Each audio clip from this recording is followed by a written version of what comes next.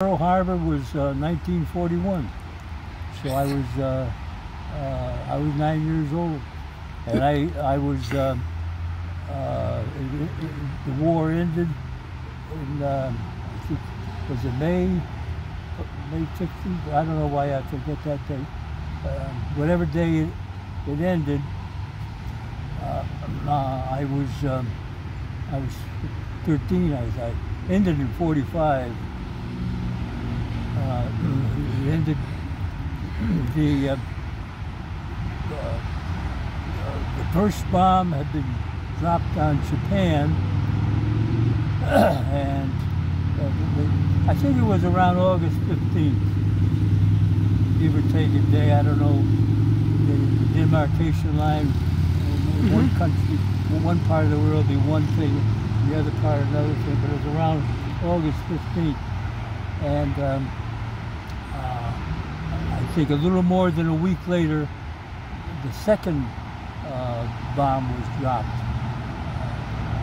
I think the first one was Hiroshima, and the second one, Nagasaki. And it was obvious to the Japanese, apparently, at that point that the war is over. But for a number, so much of this was secrecy.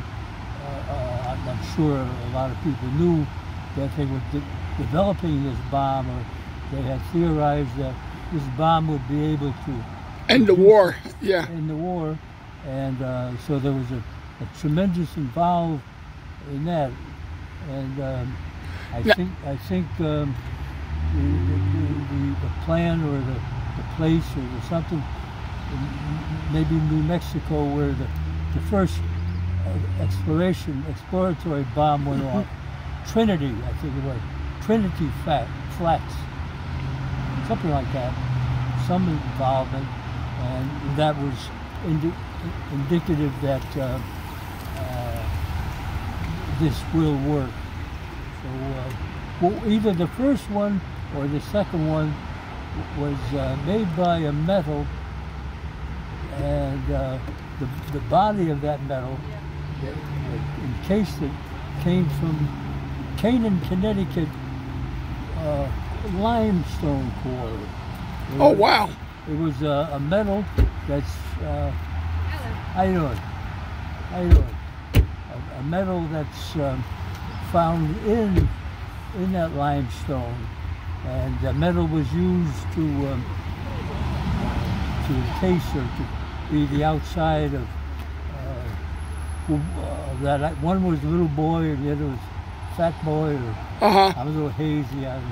That's okay. Those things.